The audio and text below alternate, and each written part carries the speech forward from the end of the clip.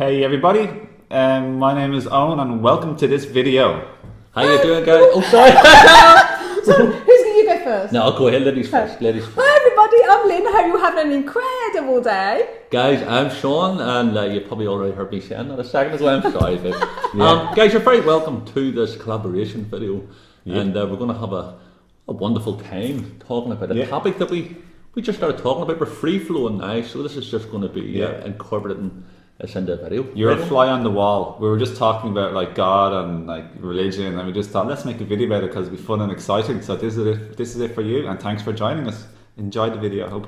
So we haven't actually, as obviously me and Lyn has been partners, we would have talked about this before, but this is the first time we've really had a good conversation with Owen. So we're all going to probably hear information for the first time. We wanted to bring you into this. So what religion is God? Is God any religion? It's a very interesting topic, isn't it? Yeah. Right, Lynny, do you want to start off with? Yeah, well, I mean, I often get asked, obviously because of the line of work we do, what religion am I? And I sometimes say I don't have any religion. I've never followed religion. And usually the response I get from people at that is, oh, so you don't believe in God? And I say, of course I believe in God. Like, I really believe in God as a life force energy. I truly believe in God as a creator.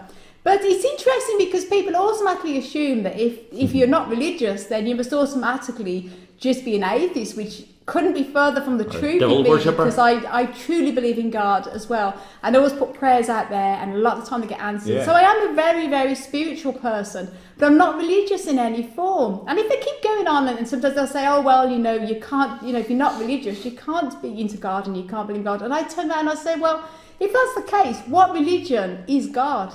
And they're often left stumped, and they go, that's a really good point, you're right. So basically this is what we're going to be covering in this video. And God wasn't or isn't a religious entity. God is like a God, or like not the patriarchal man with the beard in the clouds. And Jordan Harston. Like, it's a bit like Jesus. Like, for example, like Jesus wasn't a Christian or a Jesuit. He wasn't Christian. Like he didn't. People made, apparently, depending on what story you believe about Jesus, the thing was, there were stories made about Jesus after he passed on, or whatever the case was. There's different stories about what that was about Jesus and all this stuff. But if he even existed. I heard from channels yesterday that Christ or a Jesus-like figure like absolutely existed, and what I heard was that I think the channel said it was an immaculate or a non-typical like conception of some sort. Like maybe it wasn't just an ordinary childbirth or whatever else. And then he did ascend, so maybe he just ascended like from 3D to different dimensions, which is possible. My view on... Sorry, go ahead. But if people ask me like what religion I am, which they never really do actually, to be honest, but I just say in the past I've said I'm a mixture of all religions. I take the best out of all of them, and I know all religions have a lot of truth in them, and they also all of them basically have a lot of like stories and fabrications and things that mislead you. But what I've heard about religions from channels like such as like Abraham or others, and I know some people say Abraham or maybe like sinister or like bad, but most of the Abraham channels that I've actually listened to have been like brilliant overall. But they're mostly focused about like feeling good, rather than taking actual action in the world. So in a way, I feel a bit imbalanced, and they do kind of create people who might just want to sit at home and feel good instead of doing anything to help the world. But their focus is feeling better than the way you were a minute ago. It's good if you're suffering a lot, but it doesn't really empower or inspire you to like be a world changer and to be really rooted in your bottom half of your chakras as well as your any other chakras as well. I would say that I want to clarify that that neither of us are here till take anybody's religion away or your belief system away, because that's the thing where we are. We're actually coming from a heart space place in our lives. You know what I mean? I have no religion either, although I was born into the Catholic faith. Yeah, me too. And for 20 odd years that I would have technically practiced it, so I'm aware of it. But I have no affiliation now to any religion at all. We're getting paid by the Buddhists and the Muslims to put down the Catholics. I personally see religion as a form of control, and I look at all religions as that. And this is me speaking for myself, my own personal belief. If you believe in what you believe in, that's fine, and I will genuinely support till my death, you're right to believe and practice the things you want to do. So I'm not having to go at anybody. But just not torture No, people this or is burn not, them at the cross. this is not having a go I at see it religion, as so it's guys. like it's a form of control. There's some things that are really to be anti about religion, like such as the burning of witches, the crucifixions of like innocent people, the stoning of women. A lot of religions that are born in the last few thousand years are coming from patriarchal, totally ego swept, masculine energy, destructive, massive masculine overtaking of the whole earth, and an oversweeping and a suppression and a beating down, even killing of females especially, but also on other religions that you don't agree with. So it goes against your own beliefs about love and everything. Like, I have some strong feelings against religion as well. Like, I love the good parts about love and actually real proper spirituality that they encompass.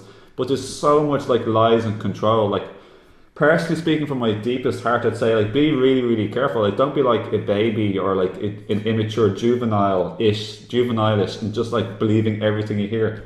Because I did that in the past, and I used to go to church for the first like many years of my life, 18.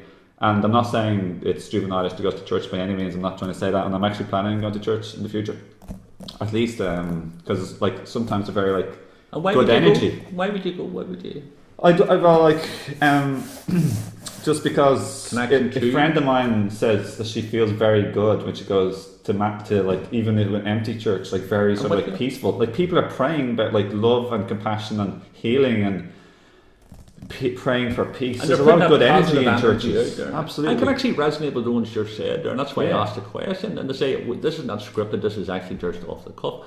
I feel the exact same way. That although I'm not religious, when you go to the place of someone who's worship, that they're actually praying to their God, whatever their quote God would be, or Allah, or Buddha, whatever they're going to believe in. Muslim, if they're all there with the intentions that they're actually praying for love and peace and kindness and things, but how could you not soak up that energy? So I would go to the church as well. We all go together. Not necessarily. We're converted.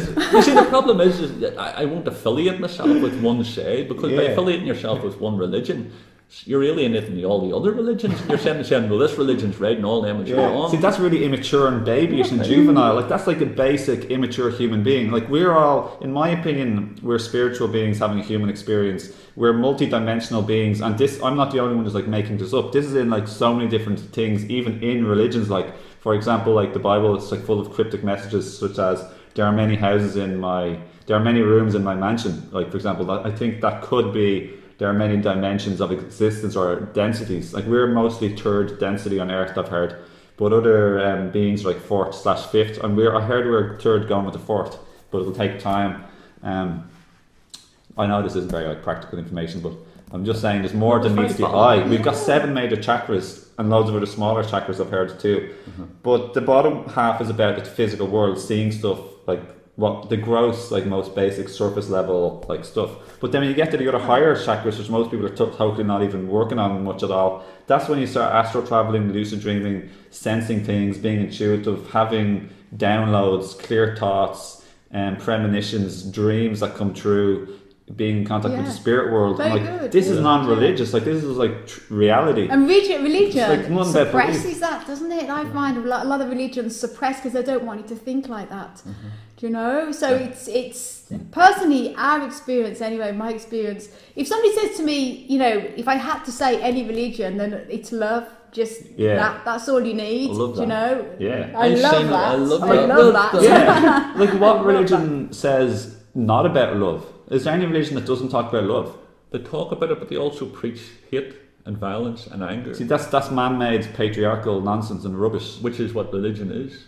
A lot of religions have a lot of rubbish. It's, if you think about it, it is all wrote down by man in their own interpretation to suppress their group of people, put fear until people. 100% it's meant to be based on love, but if we still would practice it, or we wouldn't have the situation we're currently having in this world at this moment in time, one person fighting over someone else. And everything. My God, my Creator doesn't want anybody to be fighting amongst themselves. Absolutely. My God, my Creator wants people to respect each other's rights and belief systems. You're talking the chakras. You know, if you look at religion the exact same way, all the chakras are all very, very important in the bigger picture of the body of the whole. Equal. All religions, believe it or not, are all, you know, also equally important to the whole balance.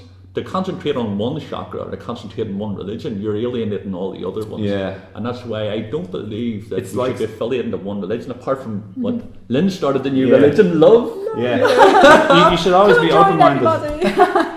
You should always be open-minded if you want a deeper, more expanded, truthful experience. So I'm not saying you should be doing anything, but if you want to do it as part of like having a deeper, expanded, more rich, truthful experience, then you should think about being more open-minded. It's like always saying I'm only going to try out one like Indian food, but I'm never going to try or think about the benefits or the validity of other food. And speaking of like your God being a good God and all this stuff, I heard lately from a channeled message. I don't know who it was from. It might have been. I love Jesus in channeled messages, by the way. Like I highly resonate with the idea or the resonance, the consciousness of Jesus. He says amazing, brilliant, like wise things, but they're very deeply rooted in his heart. But they're also like majestically wise and clear and empowering and truthful. Like they resonate deep down in me. But I generally love a lot of different channeled messages. But one of the things I heard lately, which I totally resonate with, like a God of love will never create a hell or any form of punishment system. That's completely like rubbish and man-made stuff. So you have to be really, really careful about what you believe in. Like loads of religions are complete like crap, to be honest. Like crap, untruthful, disempowering, hurtful. You're going to go to hell. Hurtful information, guys. And the reason why I speak passionately about this is because like I actually care for people. Like my heart is open and I love people. And I don't want people to be like misguided, like because we're all on different maturity levels, and this planet is like a very low maturity level compared to other planets. Mm-hmm. But obviously, the ones who are more like awakening and conscious, they are like becoming more mature, like an oak seed going into a sapling into a big oak tree. So we all just got to be careful. Yeah. Like you obviously and you can't just like believe everything anyone says. Like even what I say, like question it. Like I think that's what Buddha said. Question the rules you've inherited, the laws, the systems, the cultural beliefs. Definitely. Question. Yeah. It's like they're saying about Jesus with the star, you know, the big star of Bethlehem. If you think about it, that could be like a spaceship, you know, and Jesus being an alien. And then some people would be like, the Christians go, that's terrible, saying Jesus, but he was an extraterrestrial. That has come from another dimension, and it's happening today. I mean, there's UFOs, spaceships, and everything. So it would have been happening thousands of years ago as well. It's in the pictures, though. Do you know that? It's all over the pictures, and it's apart from the caves, it's apart from in caves and in like nature, and like on the ground and in the land. All of these like signs of UFOs and other civilizations. It's also even in religious books. I'm sure it's in the Bible mentioned loads of times also about ETs and spaceships and stuff and UFOs, but it's also even in like old like pictures like from a long time ago, like religious pictures. As my own personal belief with the Bible and the things like that is I won't I look on it as a good novel in the context that I turn and say I can see that it's actually a lot of it would be loosely based on fact, but we also have to remember that it was compiled in such a way over, especially even the current Bible, like you're talking like 3, 4, 5, 6, 7, 800 years, especially the New Testament, and they're taking it and they've packaged it up and changed it so much over the years. So I would actually look on it by all means. I would have no doubt that there'd be. Do I believe in Jesus existed? Not in the concept that I believe that we're portrayed in our religious teachings in our schools and on the cinemas and things like that. I believe we were all God-like beings. We're all like that. So was there somebody walking about 2,000 years ago who could heal people? Yeah, who had love in their heart? 100%. There's no doubt about it. And we can do that, and we are God. Yeah, we are an extension of God. Like even the Bible itself says, who talks about God the most that I know of, is like we are omnipresent and omnipotent. We're like all powerful, and God is everywhere. So if God is everywhere and all powerful, then we're obviously God too. And that's even in spirituality. That's like a very common mainstream belief. Like we are like the light of the sun, so to speak, and like we're totally not separated from the sun or not the sun. Yeah. We're not. We are God. So. 100%. But there's some things I love about the Bible and religion too. Like I don't want to come across that I'm just like some sort of angry, resentful person. I am in the slightest bit about anything or religion included. Like I don't think you are coming across like, and I think you're coming across as somebody who's quite open to the thing, and I think it's a two-way street. That do you know what I mean? As somebody who's not religious, or somebody who I don't know what you're religious or what, but I think it has to be a two-way street. If somebody who's non-religious is offering up love and acceptance to other people who have religion. Well, I would only expect the same in return. I make no apologies of my views. Yeah, you me too. I'm not going to make any apologies. I don't think anybody should. We're all true. loving beings, and I know my God is Yeah. sitting. My God, your God. Let's put it that way. Irrespective of what religion or belief you have, and I love us all. Absolutely, yeah. Do you know, I see God every time I go out. To me, going out in nature, that's my God. I see God living all around me. And my flowers, when I see the flowers on them, to me, that is the most soul-feeding thing on the planet.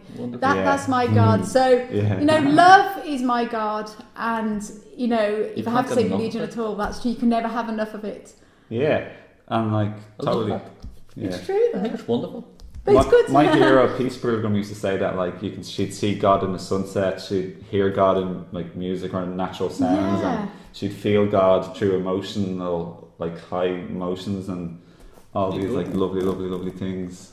So there you go, guys. I hope you found that. We're just sharing our opinions, and this is not an anti-religion video. So please, religion It's positive. It's positive. It's being mature and responsible. Yeah. Like, you can't be like, look at the suffering on the world, and a lot of this has got to do with religion. It's got to do with lots of stuff. It's got to do with religion too. Like, let's call a spade a spade.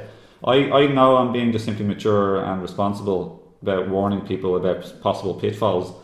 There's loads of pitfalls in life and possible dangers, and religion is just like one of them. It's a very big one at this time on earth. But there's great things about religion. I accept, honour and love like people who are religious. I just hope that they do actually live by their religious beliefs about unconditional love and love your neighbour. I love the truth will set you free, to thine own self be true, love thy neighbour as thyself. It's not religious to say where there's a will, there's a way. You do your half, God will you do your half of doing something, and God will do the other half.